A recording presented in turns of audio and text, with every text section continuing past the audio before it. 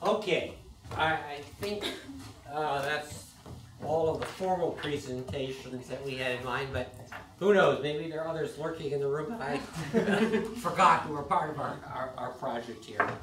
So we wanted to leave a reasonable amount of time for Q&A, and I think we have done so. We have a good 40 minutes. There are a number of points that I may wish to add during the course of our discussion. And I think some of the things that we kind of briefly alluded to but really didn't go into more detail have to do with how we've actually thought about conducting this research. This was, I mean, one reason why the issue is not very salient is that it is not easy to, in fact, obtain many of the findings that we shared with you.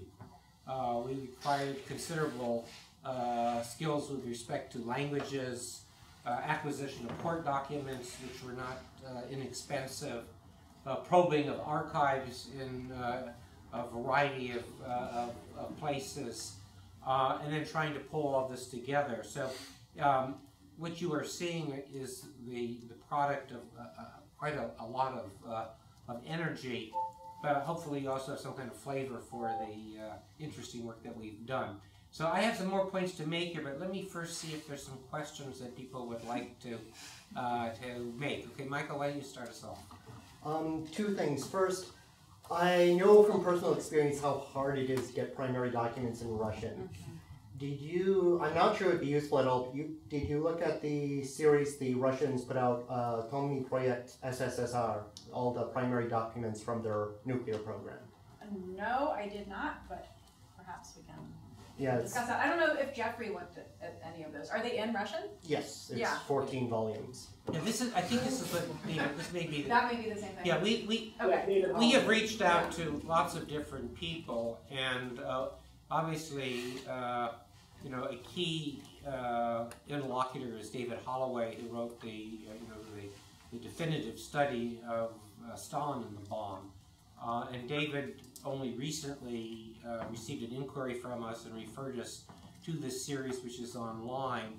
His initial perusal of these online materials did not find anything, did not generate anything that he thought was relevant, but he didn't look at it in depth, and so this is something that is on our to-do list here, Michael. But in your spare time, I mean, I see you here, you know, night and day on the weekends. You're welcome to help. We're looking for more assistance. It's interesting too. What we didn't relate, and this is actually already told, I think in part, in the article that Jeffrey and I wrote in February 2014, was the progress that the Soviet Union made in actually deploying deploying radiological warheads. They're fascinating tales. Jeffrey can regale you with some of these having to do with the use of rad waste and the medicinal qualities and prophylactic qualities of vodka to guard against the hazards of this material. I don't know if you want to say anything about that, the Soviet program, Jeffrey, now or not. Well, I mean, I thought Sarah did a great job. I mean, I don't know if you want me to tell the joke. I mean, I was quite shocked. Tell the joke. Yeah, we were going through Rockets and People, which, Michael, I know you know. And that's actually where the two different warheads were undergoing testing. And sort of subsequent to our research, we realized that they were testing both gravity bombs and missile warheads, and we didn't know that. We only initially knew about the warhead. And you know, Rockets and People actually presents this from the perspective of people working on the missile program who were really interested in nuclear warheads. And so it tells us the story of, you know, this is how we found out about this movie, that they're showing this terrible movie, and that the movie is the justification for their work. And it's a nightmare, right? And it, you know, I mean, the testing is awful. And so there's a particular incident where the warhead springs a leak and this brown liquid begins trickling down the side. And we sort of now know that they started using real radioactive materials for testing and then later switched to stimulants because they poisoned so many people. But because of this experience, everybody goes like scattering, right? Because they know that they're going to be poisoned. But I guess the director knew it was a stimulant. So he walks up and he like wipes his finger through it and touches it to his tongue and says, "Okay, guys, it tastes like crap, but it's harmless." I'm sure he didn't say crap. And then, you know, they all go back and he allows himself an extra shot of vodka to allay his terror and that it affects that pain. But I do think it really goes, at least from my perspective, I mean, what that goes to is how skeptical the people working on the program were. You know, they're making fun of this movie as being a pretty terrible reason to be risking their lives, and then they're quite frightened about the danger. Thanks, Jeffrey. Shay? Yeah. So one thing that I kind of noticed was that though there were all these different programs, they all kind of settled on different radioactive materials to use in the weapons. The U.S. settled on tantalum. The Egyptians were looking at cobalt. And basically, you know, why do you think that is? Was it a matter of availability of materials? Was it that they saw these weapons as potentially having different uses, whereas the U.S. just wanted a short-term area denial system? Did some countries want, like, actually we want to salt the earth and make sure no one can live there for 1,000 years? You know, why do you guys think that is?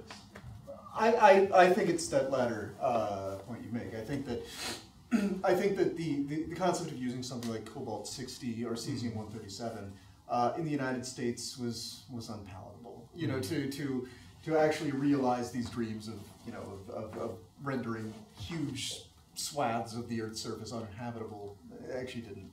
People didn't like that very much. So yeah, they settled on this relatively short life, half-life isotope.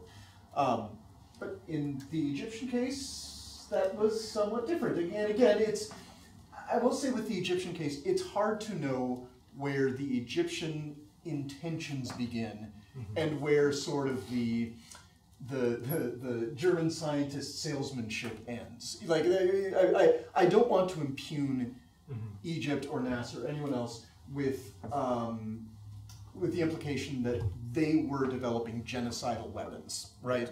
You know, it's unclear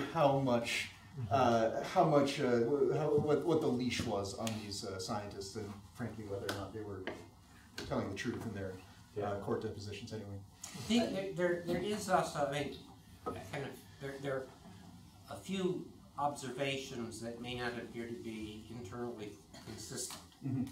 On the one hand, what we have tended to find is that the more you probe, you pick any country that was interested in nuclear weapons, and you tend to find some interest at some point in time in radiological weapons.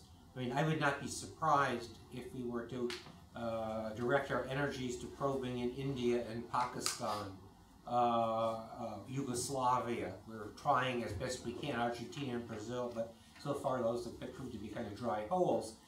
You find information that's not inconsistent with at least exploration of the potential in this domain. So on the one hand, it's not just the case or the set of countries that we've shared with you. The Israelis believe that the Iranians, you know, have such a program. Who knows what the Israelis may have explored in this domain. On the other hand, I think something that is important to convey, and I'm not sure that we did so explicitly, is that it turns out to be more difficult to manufacture a militarily useful radiological weapon than you might think. You can characterize this as a poor man's nuclear weapon, but if you ask about what are the capabilities, it's not that simple to do, which is, so there are cost factors, and I think Sam has you know, demonstrated this most clearly in his research, where we have more access to information and the communications among various government agencies and scientists, you know, on the point. But there is another issue, and this relates to something that that Jeffrey raised here. And I think maybe it's best discussed under the kind of the theoretical literature of, why do countries pursue nuclear weapons? Why do countries forgo nuclear weapons? If in fact the driver of a nuclear weapons program is prestige, which we know it to be the case for some countries, then the dirty bomb probably doesn't factor in a very attractive manner. I mean, if a country wanted to demonstrate its technical prowess, complicated as a dirty bomb might be, that would probably not be the weapon of choice. On the other hand, if one faced an adversary that might have overwhelming capabilities in other areas, including in the nuclear weapons sector, it's not out of the question that one could, complicate the adversary's life considerably if one even had a rudimentary nuclear device. And that's why, although we haven't really focused on it very much since we got started, I would not rule out the prospects for the DPRK just because of, say, the proximity of Seoul, the tunnels connecting the north and the south, the kind of havoc that one could cause, and the difficulty of knowing, what exactly is the threshold that you have passed if you were to use radiological weapons. So I think when we asked about, and we as you can tell, I mean, this was a very useful exercise for us because we meet almost every other week. We talk about the research that we're undertaking, but we haven't yet really done the comparative analysis and have teased out some of the important questions. So in preparing for this talk, we began to do that more systematically, and I think we'll take away some issues here. But I think the question of, why do countries pursue these weapons may depend upon considerations of international security, domestic politics, the Iraqi case, you want a seat at the table, prestige, idiosyncratic factors. The answers may be different depending upon the source of the program. And by the same token, why you stop. Fabian? May I add something to the choice of materials in the Iraqi case? The Iraqis had huge amounts of zirconium for the conventional bomb manufacturing for incendiary bombs and cluster munitions, some of which apparently came indirectly from the US, which is a fascinating story in itself through a Chilean arms dealer who built cluster bombs for Pinochet. And so there was one factor which was availability. The other thing which one must not forget is that at this point Iranian troops were inside Iraqi territory. So if you would attack them, you wouldn't want to poison your own territory for years to come. But that also made the weapon really cumbersome because the half-life was so short that the material would have to be irradiated and then put into the bomb and then dropped within 1 week. Afterwards you couldn't use it anymore. So that's of course decreases the military utility quite a lot. So presumably if the Iraqis had maybe a different material or something, or a large quantity of that, they might have settled for that instead? Yeah. Okay. Any other questions or comments here? Jeffrey, do you have anything you'd like to add to our... No, I'm quite happy. Actually, it was very cool because I hadn't, for example, picked up the role of the U.S. Chemical Corps until now. So it was really great to hear other people's presentations. Something maybe I will follow up on the joint draft treaty. I pitched the idea in the past to the P5 when it was meeting on a more regular basis, when they seemed preoccupied mainly in developing their lexicon. Disarmament, that perhaps a more substantive focal point for discussion would be dusting off this draft treaty.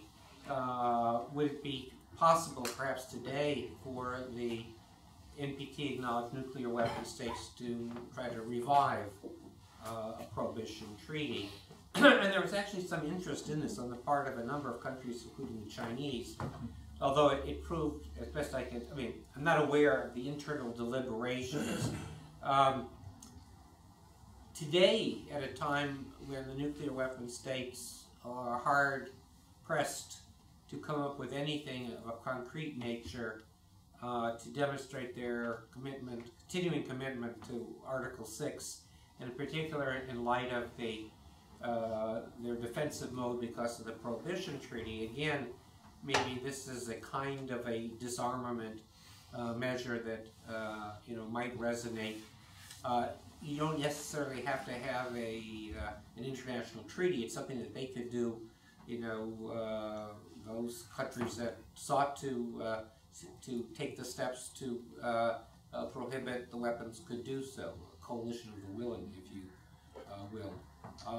So I think there still may be some life left in that initiative, but we'll have to wait and see. And if I could add one thing that was missing in the deliberations and discussion of the draft Radiological Weapons Convention was any mention of the fact that the United States or the Soviet Union or the United Kingdom or any of these countries actually had radiological weapons programs.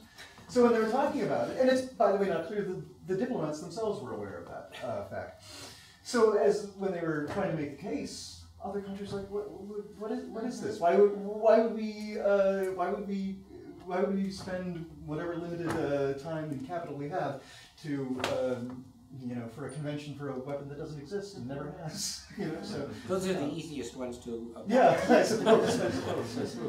But yeah. Okay, well, stay tuned. We have a lot more work to do. We have really troves of documents that we are still translating. We have individuals around the world helping us in our research, but I hope you now have a little bit better sense of what this project is all about. So please join me in thanking our presenters.